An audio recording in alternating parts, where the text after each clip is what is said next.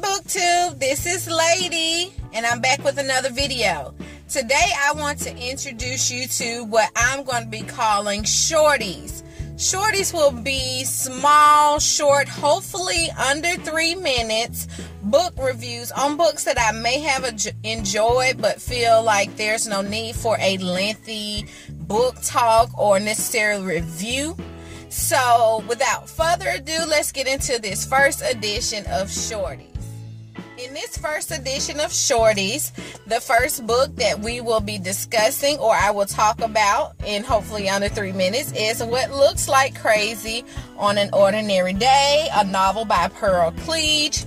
She is an African-American author. This book is set in the early 1990s, and it is about a sister named, two sisters, one Ava, one Joyce.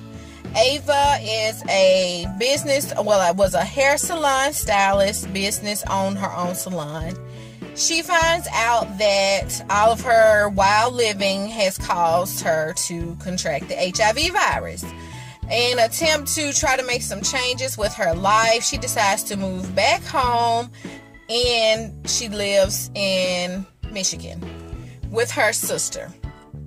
And her sister has had some tragedies of her own. Her sister has dealt with the loss of 2 kids and a husband, and so they, can use the companionship book.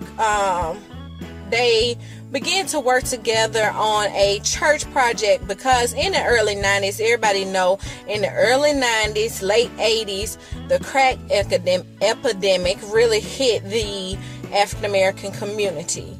There are a lot of single teenage moms in their community, and her sister, Ava's sister Joyce, has this program that she's running through the church.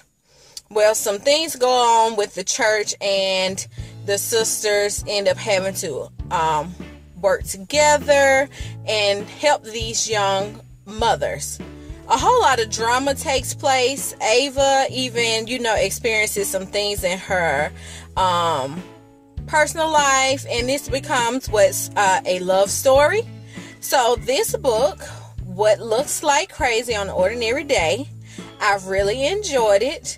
I would definitely recommend it. It's about, finding love after tragedy, finding new purpose after tragedy, finding out about community, still talking about prejudice being faced by people who are, HIV positive, or the crack epidemic, how it affected our community. So I would definitely recommend this book. This has been Lady, and this has been the first edition of Shorties. I hope you enjoy it, and I'll see you in the next video. Bye.